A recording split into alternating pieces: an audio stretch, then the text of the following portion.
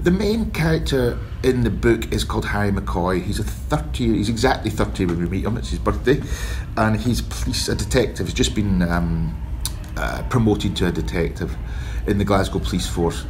And he's a slightly strange character because he's caught between two worlds. The Glasgow police force of the early 70s wasn't that much different from the Glasgow police force of the late 50s or early 60s. It was still pretty staid, run by men, middle-aged men in trilbies and car coats.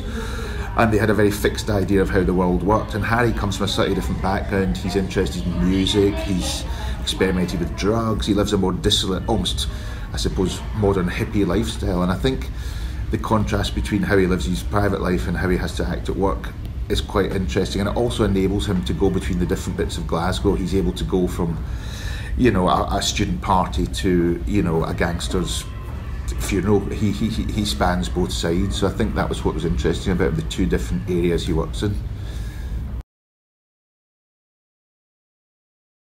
Okay, the reason the book is set in 1973, well, there's a few reasons really.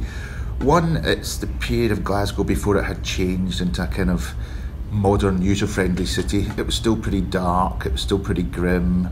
The sort of design revolution hadn't happened. It was an old city that was falling apart a bit, and that was kind of interesting to write about what it was like then in contrast to what it is now.